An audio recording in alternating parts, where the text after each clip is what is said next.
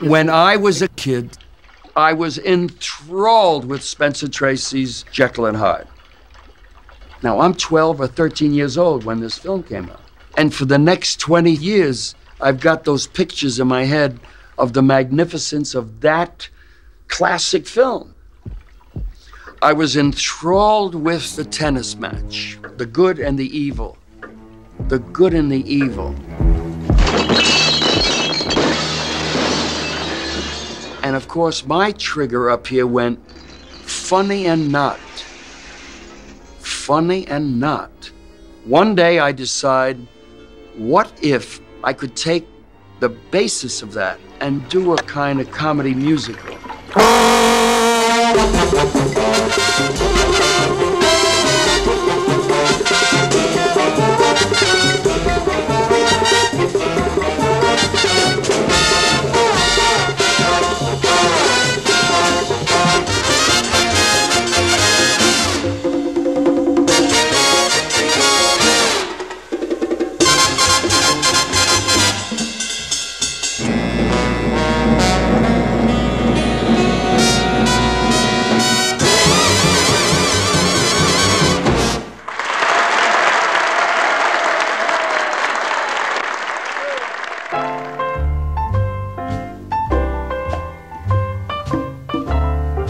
I met a man on a train going from New York to Chicago who came over and talked to both Dean and I about...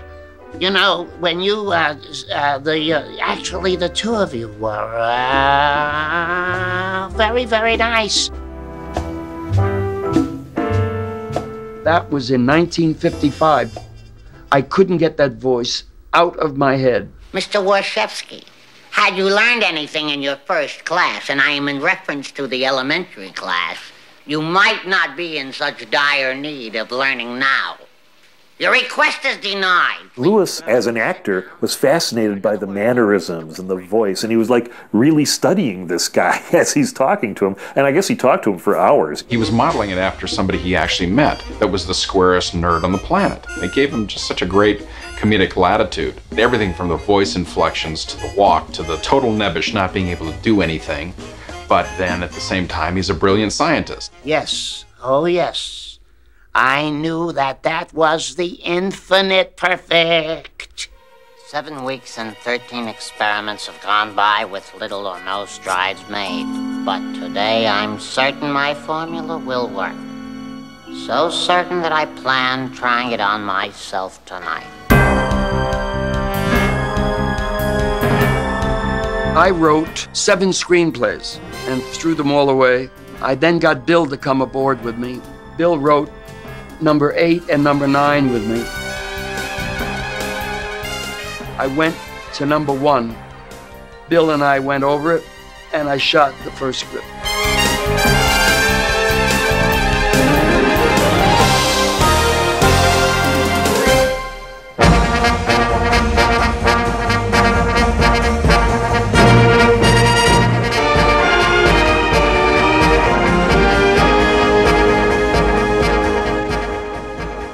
During this period in Lewis's career, he was known pretty much for the wild slapstick comedies that were extremely popular. Nutty Professor was a departure. Basically, the thinking of the day was there were only 2 entities in Hollywood that were making movies for young audiences. That was Walt Disney and Jerry Lewis. So Nutty Professor wasn't really quite as much for the young kids as was Errand Boy or Ladies' Man or things like that.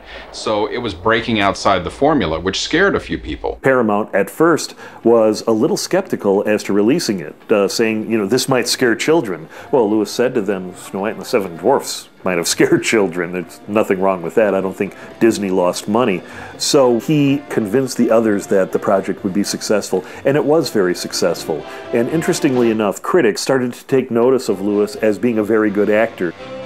Actually, these chemical formulas, which are processed and motivated by the electron group. Actually, The Nutty Professor was a highly dramatic movie in the most literal sense of the word. Well, no, you shouldn't be upset. The dramatics of kelp are unseen. Oh, there goes the tibia. They aren't really in the foreground. You see kelp as this cute guy. Well, when you wrap up someone with that title, you don't look beyond it. I had to bring him to the screen with very little effort. You put a little more effort in that, and you've spoiled the innocence of the man, and you make him something he's not. Can I be of any assistance, Professor Kell? Jerry sent me the script, and the character's name was Stella Payne. And I came back to him and I said, Jerry, I love the script, but I don't want to be a Payne. Can you think of another name for me? And so it came to be Stella Purdy. And I like that a lot. In the movie, you see this gorgeous, voluptuous female. But the underpinnings of that woman was so solid, so good, so kind, so generous, and so loving to everybody. She is flawless. She still is. She's a flawless human being.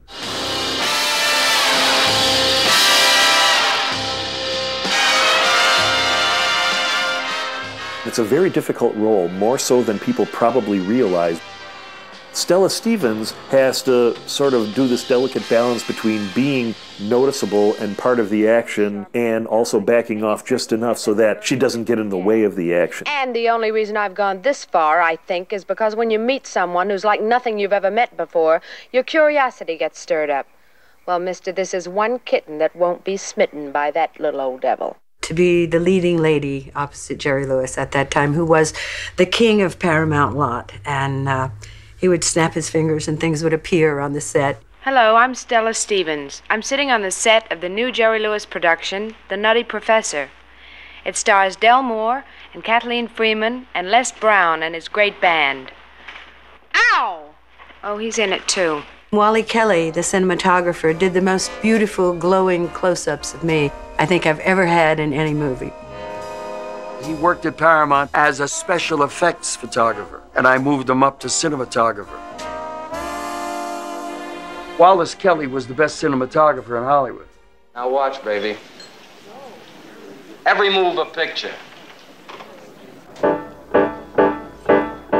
There are a lot of people who believe that Buddy Love is Jerry Lewis's attack on Dean Martin because Buddy Love is this semi-skilled crooner who is mean to everyone around him. You know, that's not Dean Martin at all. That wasn't Dean Martin at any time in his career as far as I know. And Jerry Lewis has gone on record as saying it has nothing to do with Dean Martin. This could never be Dean. I loved Dean more than I did the next breath I took. When people asked me what my love was, I said, we just look at my sons, open them up, and put my partner in the middle, and you'll know what love is. I should stay away, but what can I do? I hear your name, and I'm a flame with such a burning desire that only your kiss can put out the fire. If anything, Lewis is admitting that this is his own subconscious. Everybody's got a Jekyll and Hyde personality, and this was his Mr. Hyde. 74-3. The horrible thing that Dr. Jekyll turned into was a demon. They have very good taste. I'm glad. Would be ashamed to waste that genius of yours on the riffraff. This was actually a quite sharp and beautiful guy who was not very nice to people. If you're good and you know it, you might as well not beat around the bush, true? Well, I always say. I didn't say. I know you didn't say. I forgot. I know. Ma! This was a conglomeration of every unkind, nasty son of a bitch I had seen all of my life. The man who says, waitress, where the hell is my coffee? The man that doesn't open the door for a lady. The man that takes the cab in the rain from this woman who had her hand on the handle. Hey, you don't sound exactly too thrilled to serve the leader. Hello, room service, I called an hour ago. Oh, it's on its way, drop dead, you and your family. To serve his royal lowest. Hey, you're cute. Like a black widow spider. Shut your mouth and just take the order, lady. Now, if you don't want this cocktail shaker to become a part of your gums, mix the drink, shut your mouth, and pay attention. Is that I've clear? seen this. I've watched it all of my life. I've watched the human condition because it has served me to know what I do and the why of what I do in terms of comedy. What's your moniker, kid? What do they call you? Mortimer? Harvey? Norman? Homer? Which is it? You may call me Dr. Warfield, young man. Del Moore did some of his best work with Lewis. He usually was best as the harried authority figure that had to deal with the outrageousness that Lewis was creating around him. You blew out the wall of the science building. Well, actually, All of the wall, Kelp. well, it was good for the summer. Del and my dad were very, very close friends. Del Moore was the most avid fisherman you ever met in your life, and he used to spend a lot of time on my dad's boat. And he just loved to torture Del Moore. I mean, my dad would throw things to him. As Del was standing on the dock, he'd take a brand new camera and throw it just past him, so Del couldn't get it. I mean, and it would go in the water, and the poor man would have a heart attack. He was supposed to be this center, this force, this more conservative structure that was slowly whittled down by the Lewis character shenanigans. What do you say about perfection? What do you need to say about someone who brought such a command of his self? We are not. You know Hamlet, Prince, Royal Court. I don't think there was ever a time when Jerry Lewis got the respect that he genuinely deserved. I guess it's because comedy is looked upon as, that's just funny stuff, that's just something funny. Prince and Hamlet. Get up there, Doc. Oh, I got it now. Now I got it. Yeah. You're gonna be beautiful. Yes. Let it rip. Comedy's very, very hard to do. You know, somebody like Laurence Olivier can do Shakespeare beautifully. I don't think he could do a good fall down the stairs. Drama's easy. You get up in the morning, look in the paper, and go to work. If it's a drama. If it's comedy, your heart better be on fire with spirit and passion and can't wait.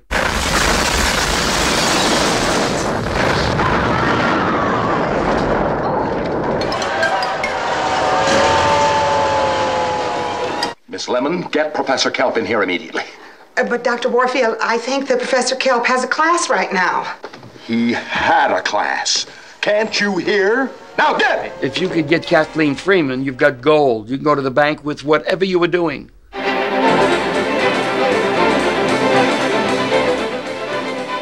Forget it, lady.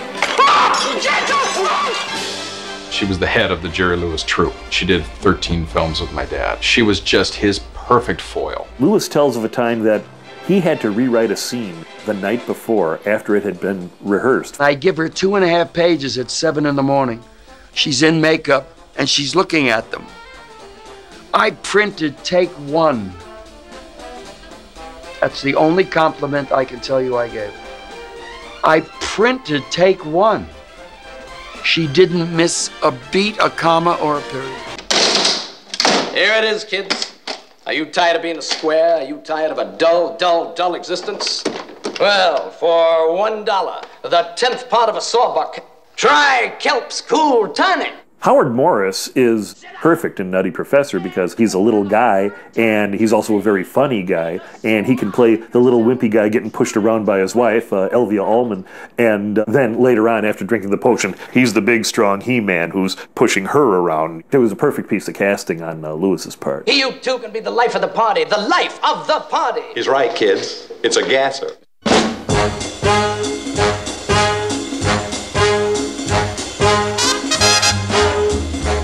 Magazines like Cahiers du Cinéma and writers like Jean-Luc Godard and Francois Truffaut were embracing Lewis as a great filmmaker right around the time of The Nutty Professor. That's where the French Love Jerry thing came from, because what our newspaper critics couldn't see in his work, somehow Francois Truffaut, Jean-Luc Godard, and people of that nature were understanding, his fellow filmmakers. It's wonderful to be in something that is so special to so many people. I would like to simply puff up with pride because I was a part of that, and I do agree it might have been his best film. It was such a labor of love. The film came first. My baby, The Nutty Professor, came first. Ladies and gentlemen, presenting the world's greatest everything, the best dressed, the swingin'est performer, and one of the nicest guys in the whole world. Just made it.